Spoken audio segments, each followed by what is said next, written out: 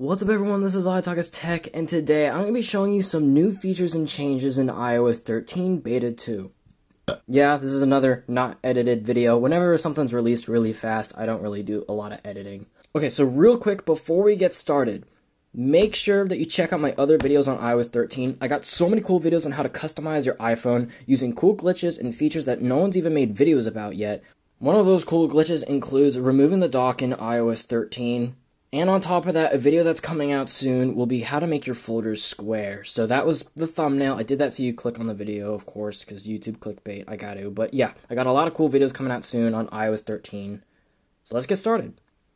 Alright, so the first thing that I'm going to mention is if you go inside of iOS 13, you will notice that 3D Touch actually works now. So that's a feature that Apple kind of removed. It turns out this was a glitch, and this was verified by Apple that it was a glitch by Craig Federighi. He mentioned that this was just a glitch, and it wasn't a feature Apple was removing. You'll also notice that there are now 3 toggles at the bottom, whereas before there was just these 2, so Night Shift is now an option.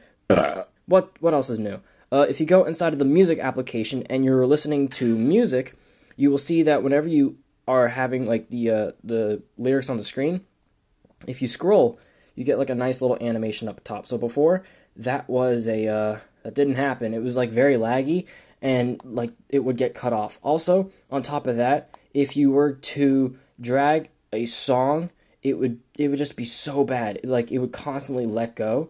Oh, well, you can see it crashes now, but that's because it's a beta. But at least the dragging is more optimized and it's better to use on iOS 13 Beta 2. Something else I want to cover is whenever you set a wallpaper in iOS 13 Beta 2, you'll notice that these live wallpaper options now actually are functional. Something else I just want to mention is if you take a screenshot, it's behind the control center now, so you can see the screenshots right here. And then boom. Anyways, thank you so much for watching, and as always, peace.